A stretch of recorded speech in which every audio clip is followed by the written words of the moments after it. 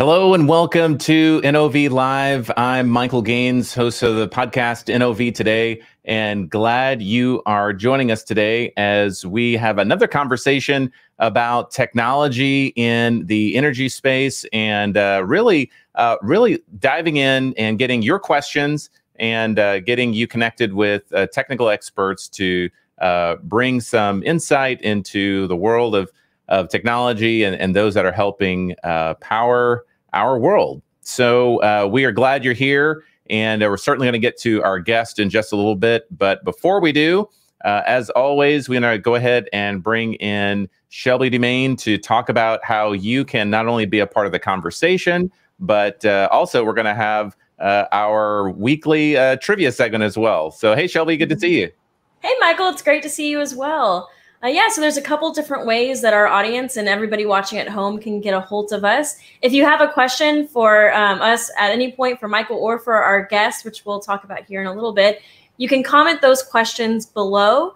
I'm in the comment section the entire show, whether you're on Facebook, LinkedIn, or YouTube. I'm there. Comment your question. We're going to get to as many of those comments and questions at the end of the show as we can during that Q&A.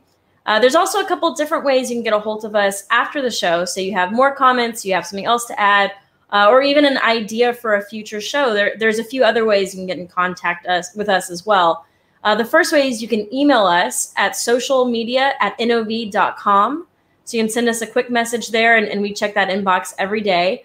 You can also give us a call. So we have a phone number. You can call and leave us a voicemail. If you'd like to stay anonymous, you can. If you want to give us your name and title, then we can feature you on the show as well. And that number is 346-223-4799. So it's on the screen now.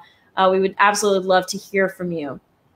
So going along with comments, we love for you to send in your questions, but now is for the time in the show where we ask you a question. So it's time for Rig Geeks. Rig Geeks, host of the week. All right, so this week we got a really good question for you. I'm interested to see if anyone can get this answer. So we're talking about pad drilling throughout the show. And so our question for today is, what percentage of wells in the Eagle Ford and Bakken region are drilled using pad drilling? If you think you know the answer, you can give an approximation of what percentage of wells in the Eagle Ford and Bakken region are drilled using pad drilling. If you think you know it, go ahead and comment down below. And we are going to check out the answer at the end of the show to see how many of our Rig Geeks out there in the comments got that correct. So now we'll head back to Michael. All right. So we'll see. I'm a huge trivia fan, which is why one of the reasons I love this. So yeah, definitely give us your comments and let's see what we get. So great. Well, thanks, Shelby. All right. So as we talked about at the top of the show, and as Shelby just mentioned, we're talking about some innovative technology that is really helping really transform the space, especially when you're looking at pad drilling and how once you have some of the wellheads completed there, how that can impact your drilling operations. So we're going to go ahead and bring in our guest today. So we've got Mr. Greg White, who is the director of Cellar Tech products here at NOV. So, hey, Greg, thanks for joining us. Hey, good morning. How you doing? Good. So, so we've been talking about Cellar Tech and maybe just to kind of give folks a high level before we start getting into some of the Q&A. So Cellar Tech, can you give us a quick background on the technology and what some of the products and technologies that Cellar Tech provides? Sure. Cellar Tech's about 14 years old. We were purchased by NOV about 2 years ago. We were founded in Alaska out of a need. We were founded by a drilling engineer that was having just a host of problems with just about any time he came onto a new well, cellars failing or filling full of water or contamination issues. And so he kind of felt there had to be a better way. So we developed the Cellar Tech containment well cellars. Since then, they've spread to Appalachia, West Texas, New Mexico, other areas, and continue to spread more every day. And basically, it's a whole different way to go about pad drilling. The difference between using our cellars for pad drilling and pad drilling the conventional way with a 10 horn or a regular standard cellar or even a concrete cellar is night and day. We also manufacture and install casing hangers for surface casing and spud risers. Okay. Yeah. Yeah. No, that's really good. So, I mean, when folks, if those that may have heard of Cellar Tech or some of the offerings that you all are providing, or maybe they've even seen the website on NOV's website, they may have heard the idea or seen below grade containment well cellars, and they're like, okay, yeah, that might be a mouthful for some. So for those that might not be familiar, can you kind of talk through that? I mean, what is that, and why do you need below grade containment well cellars specifically? Sure. So for all the gains that comes with pad drilling, there's a lot of trade-off. There's a lot of hurdles to get over, and there's a lot of pains to deal with. One of those is production facilities, and especially if an operator is going to return to pad and drill a new well on a existing pad, getting around existing wellheads, existing infrastructure, flow lines, artificial lift lines, whatever, it can be a big hassle. So, cellars have always been kind of this hole in the ground that drilling has to have to house the wellhead, so you can stack a BOP on top and still stack a rig over the top of that. And what we do is we take a different approach to it, and we get everything that we can, or really the wellhead to tree, all production flow lines, everything that we can below grade, so that the operator can produce all their wells below grade, so that whenever they return to pad, they can maximize their drilling operations by being able to return to pad, and every new well that they drill on that existing pad is like the very first well on that pad. They don't have to worry about production trees sticking up, flow lines having to disconnect anything, TNA wells, anything like that. They can come back to the pad, rig right up on their new well, drill it while producing on the pad with their existing wells, and have a good operational area for have a good efficient area for simultaneous operations, return to pad drilling. It also increases their level of environmental stewardship, and it can cut down on their construction costs by a lot of operators haven't done something like this in the past, or they haven't drilled a lot of pads with a lot of wells on it because returning to pad was such a big issue, and they had to get molecules in pipeline. So the alternative was either to drill all the wells at once and tie up the rig for a long time, or return to pad later. By being able to do that, by being able to use our system, return to pad, and have below grade production and simultaneous operations, we've got a lot of operators that are able to drill a whole lot of wells, 60 plus wells on one pad, which cuts them down significantly on their pad construction cost to build one big pad instead of a whole lot of small pads. So they save significantly on their facilities cost, and that's all due to below grade production. Right. So, I know we're going to dive into some of the benefits, and this might kind of be a lead into that. But, the graphic we just showed was, I thought, really innovative, really compelling. But, it's kind of like, okay, well, help give me some context. So if I didn't have, a below grade well cellar, what would I be looking at? And, what would be some of the drawbacks if I'm not using a solution like the Cellar Tech technologies here? Sure. So, some drawbacks with regular pad drilling, like we just discussed. Basically, when an operator comes back to location, if they got existing wells on that pad, they either have to build the pad large enough and spread out their wellheads to where they don't interfere with existing production, or they'll go in there if the pad's not large enough. Say you're in Appalachia where your pad sizes are really small because you're drilling on the side of a mountain. You can't build a huge pad with big step outs and big wellhead spacing. You're going to have to go in there, TA the well, which is a very expensive proposition. It could be $100,000 plus, and you're going to lose all that production whenever you return to pad. So the cost trade-off for that, and we even have operators in the Permian that are the same thing. You would think that you would never run out of land to build drilling pads out in West Texas and New Mexico, but that's exactly what's happening. And so we've got operators that are coming to us and saying, either I cannot build all the pads that I need to build without using your technology, or I'm going to have to build these humongous pads with a lot of wells on it. And whenever I return the pad, I'm going to have to start TAing wells and losing out on production. And that can be $200,000 per well for every time you return the pad and have to TA that well. So it's a very expensive proposition to do it the old way. And like I said, it was a pain that people had to deal with. There was really no alternative. And then we started working with operators to come up with a better way to do things.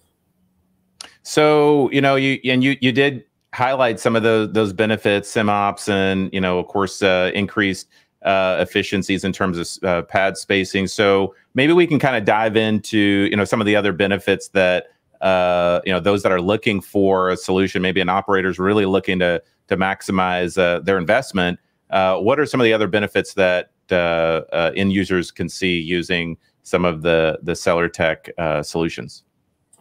So besides the below grade production, that leads to a better, more efficient way to return a pad, simultaneous operations, and increase in production by not having to shut in wells on existing production whenever operators return. Some of the big features are it eliminates the hurdles that are typically encountered with trying to go below grade. So even if you were trying to go below grade without these systems, the hurdles usually outweigh the benefit.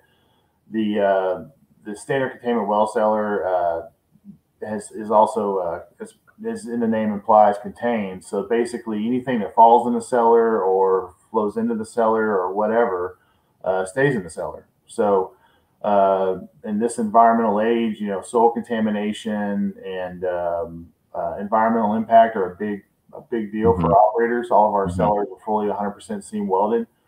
They even weld around a conductor and a mouse hole, and all flow lines coming in and out of the cellar are also sealed. So the cellar itself is 100% sealed, so it can be used as a containment berm or a containment pit on location. But even when the well's put into production down the line, if something were to leak on the wellhead or the tree, which is not an uncommon occurrence, that spill is contained. It also increases the level the safety or in and around the cellar. We address things like confined space entry. We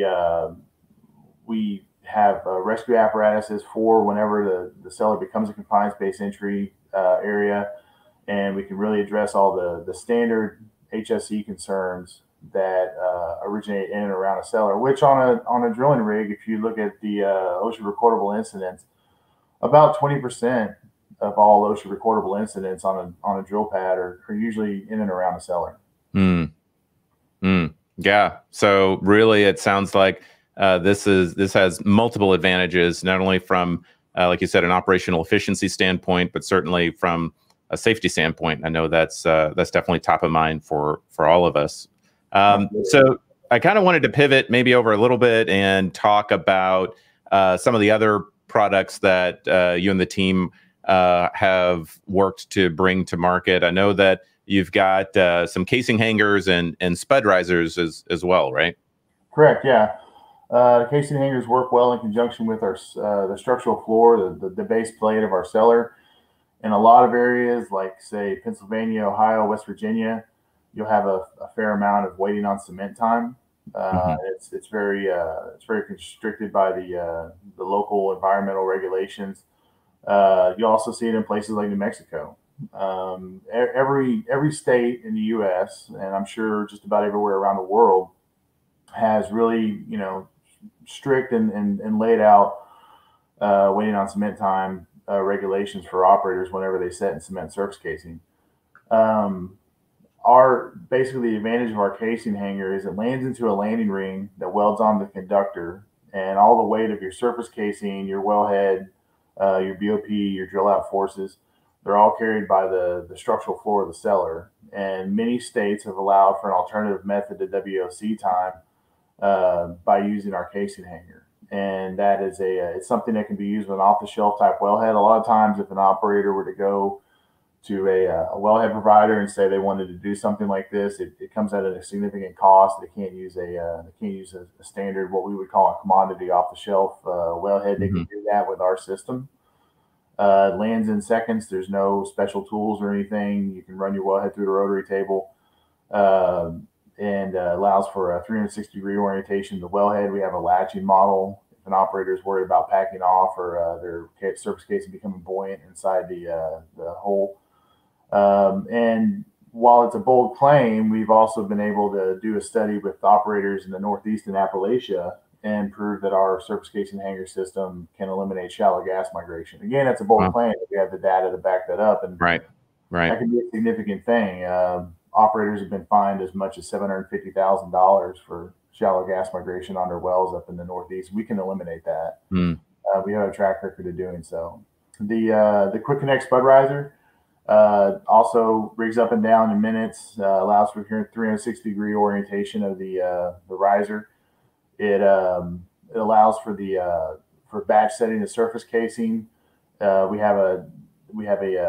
It's a quick connect model. Again, it rigs up and down in minutes. There's no special tools or anything. It latches onto the landing ring that the surface casing hanger lands inside of.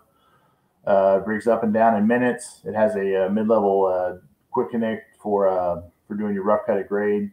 It's really a good product. We've had a lot of these out in the field. They are rig specific, but it can save about 2 hours of rig time. So in conjunction with the surface casing hanger, which can save about 8 hours or more of rig time, depending on your regulations, the whole system can save about 10 hours of rig time.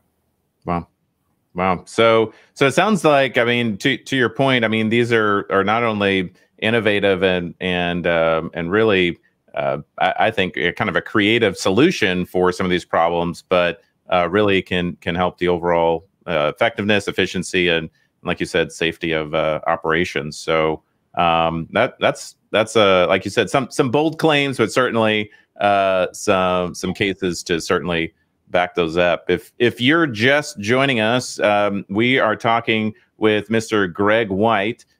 He is the director of Cellar Tech products here at NOV, and we've been talking about the Cellar Tech below grade containment well cellars, as well as some of the casing hangers and spud risers that the team has been able to bring to market. So if you've had any questions, or if anything Greg has said has kind of sparked a question in your head, don't feel bashful. Feel free to go ahead and put that in the comment section, whether you're watching us on LinkedIn, Facebook, or YouTube, and we'll get to your question in just a couple moments.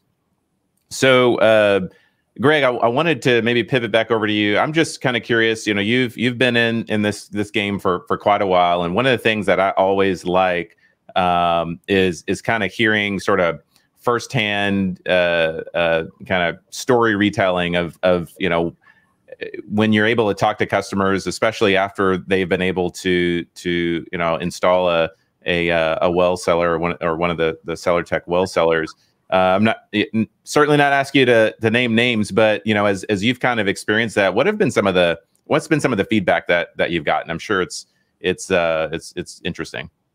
Yeah, so it is one of the interesting things is about Cellar Tech and about our products is that I'd say that we probably, again, another bold claim, but we have about 100% satisfaction rate with our customers. We've never had an operator that has started using our products and then just stopped. It becomes a set in place way of doing things for them. We've never had anybody that's come back and said this just isn't for us and we need to go back to the old way of doing things. That says a lot about the product. There's not a whole lot of stuff out there that you can say that has 100% satisfaction rate with the customer, with an operator, with any operator, and within any region too. And we have major operators that use this product in multiple fields, multiple regions. We also have a whole lot of independent, smaller type operators that use this, and some of them use it on 100% of their pads. Some of them use it on certain pads that fall within a scope of what they determine to be needed, and So we also like to tell people it's not for everybody, but the people that it can help, it significantly helps them. It adds a lot to their operational efficiency. It cuts a lot of cost out. And if you were to compare it to, say, a regular standard, what we call it, like I said, a tin horn, which is a piece of culvert pipe cellar, if you were to look at it just dollar to dollar, the cost is a lot higher. But as we discussed earlier, the operational efficiency gains are tremendous for an operator. Right. We have one operator that estimated that just in the first year of installing the cellars for them out in West Texas, that they increased production the following year by not having to shut in wells by 2%. And that doesn't sound like a big number, 2%. But if you look at how many barrels of oil a day that operator produces and the cost of a barrel of oil, even at $45 a barrel, it's over $500 million worth of savings for that one operator, just for installing about 40 of our cellars a year. Right. It's a big deal. Right. And like I keep saying, the difference between standard pad drilling and what we do is night and day. It's a major shift for the operator. There's a lot of work that goes into it between us and dealing with the operator. A lot of back and forth, a lot of design changes, but we definitely get them there. We walk them through the whole process. And we get them to a point in their pad drilling operations to where they can really look back and say that they wish they would have done this years ago. Sure. Well, I mean, I think that's a testament to the technical collaboration and certainly communication that I know you and the team, as well as the team and the customers have. So certainly excited to hear those comments. Speaking of comments, we're going to go ahead and bring in Shelby Dumaine to get some of the questions that folks have put in the chat in Facebook, LinkedIn, and YouTube, and get those over to Greg. So, hey, Shelby. Hey, Michael. And hey, Greg. So this first question comes from Facebook, and comment was wondering, can operators using can an operator with standard pads switch to below grade? Sure. So kind of a two-part question, but basically if an operator is using standard pads, of course they can switch, and I'm assuming that they mean just starting with a new pad. But I think what they may be asking is if an operator has an existing well on an existing pad or existing wells on existing pads, would they be able to switch to this technology? The answer is yes. We've done that for multiple operators in the Northeast. We've also done it on the Permian as well, where an operator drilled two wells, drilled however many wells on a pad, and decided later that they needed to put more wells on that pad, and that the cost of shutting in those wells was going to be so high, and that the pad restriction whenever they returned the pad was going to be inefficient enough to where they wanted to use our systems. We've gone in there and we have retrofitted existing wells to be able to accept our cellars and got their existing wellheads below grade. There's a couple different ways we do that. It's dependent on each. We kind of have to look at it a case-by-case scenario, but absolutely, there's definitely ways to do it. So one of the things that we get asked a lot is, well, I want to do this, but I've already got a bunch of wells drilled on pads, and so they feel like they've already kind of, painted themselves in a corner. And so that's a great question, because it's actually not the case. We can retrofit existing wells, existing pads to utilize our cellars and still have all the operational benefits. Mm-hmm. Great. It's very interesting. So this next question comes from Curtis on LinkedIn. And I know we can't, necessarily always get into the super specifics, but can you talk about different regions of the world where this technology is being used? So right now, I can tell you that the technology is not being used in Kuwait or Russia. We've got a couple different operators that are looking to use it in those regions. We spoke with them. It's something where looking at their existing wells and what they do now, I can tell you with a pretty good degree of certainty that it would be very beneficial for us very beneficial for an operator to be utilizing our systems over there. Don't want to get too far into the weeds as far as why that is, because then again, it might also kind of call out specific operators.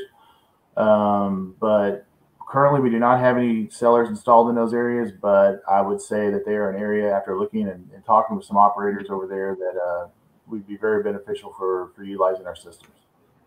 Mm-hmm. Absolutely. And so here we have this next question I'd like to ask. Can you talk a little bit more about how the system is actually implemented? Sure. So one thing I like to tell people is that we don't have an off-the-shelf seller. We don't go to operators and say, here's our box and make your operations and trim your operational goals and change things to fit in our box. We change our box to fit the operator. And so when I first started doing this, I thought that much like a lot of other activities when it comes to drilling and completions production, there'd be a lot of standardization across the field, and there's some, but there's not as much as you would think. So we have a lot of staff that basically what we do is we go in there and we work with the operator. We have initial meetings typically with either somebody in drilling or completions or production.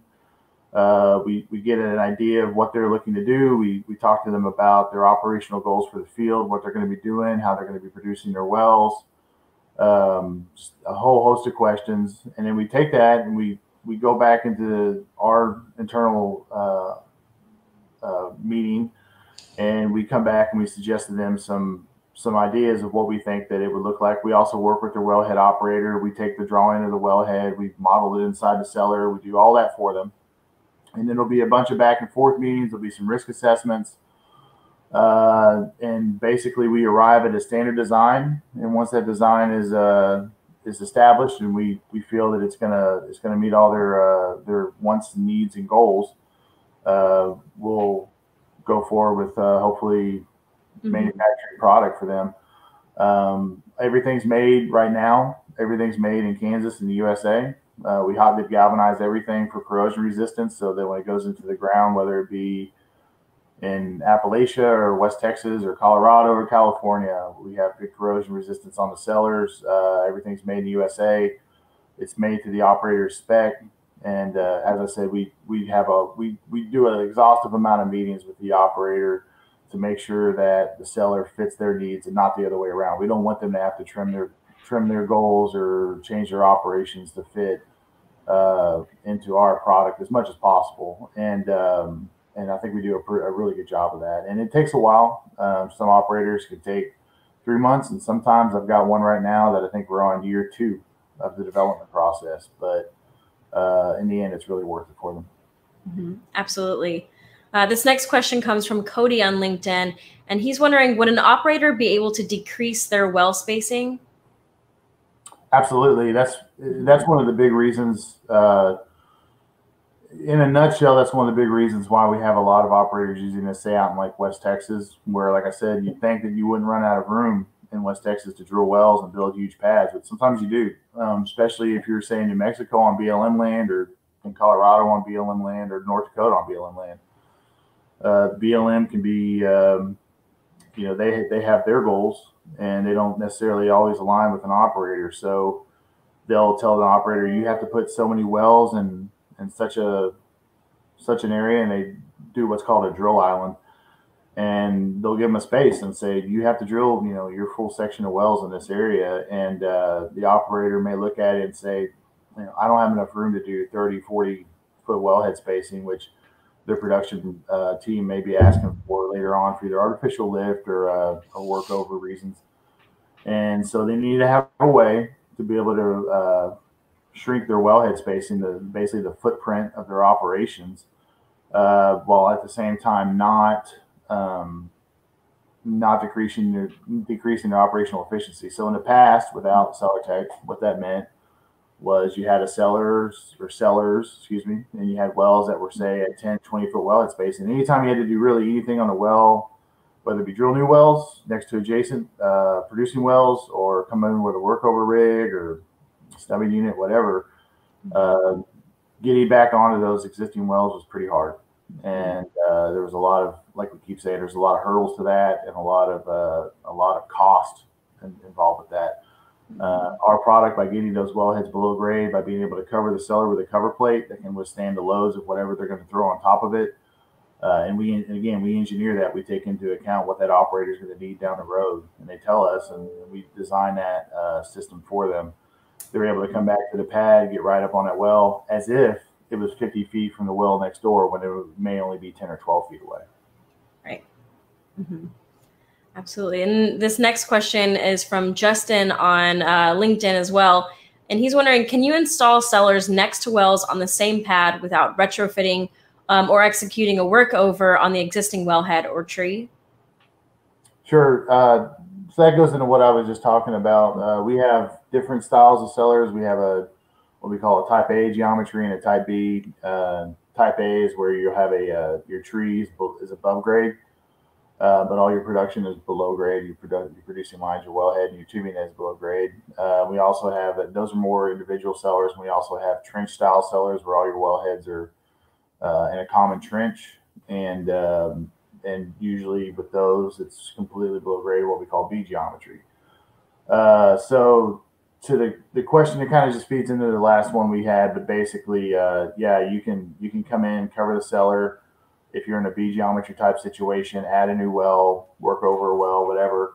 Likewise, if you're in an A geometry situation where your tubing head is below grade, that differs from a regular well site in that typically they'll put their tubing head above grade so they can have access to their casing valves. And whenever they return to pad, they have to TA the well, which we talked about earlier is about $100,000 exercise.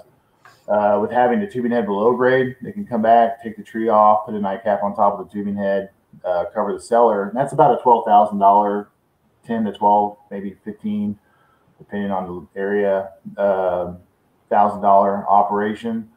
And they have their complete unrestricted pad access. They can go right next to the existing well, do whatever they need to do safely, efficiently, and then come back off the pad and go back into production. Likewise, with our trench cellars, we manufacture and design a modular cellar to where if somebody wanted to come in and add on to an existing well row, they can do so easily. It's just a matter of excavating, removing the in-wall plate, adding new cellars, drilling new wells, and it's very, very easy and turnkey for the operator. Yeah, right. So this last question comes from LinkedIn, and then this is going to be our last one just for time. I appreciate everyone's comments and questions. They've been really great. But Mr. Zala was wondering, what should the minimum distance between two wells be, or two cellars, considering all safety standards? So that's a loaded question because that's going to be really determined by the operator and by a few things, but mainly, drilling is going to have anti-collision issues.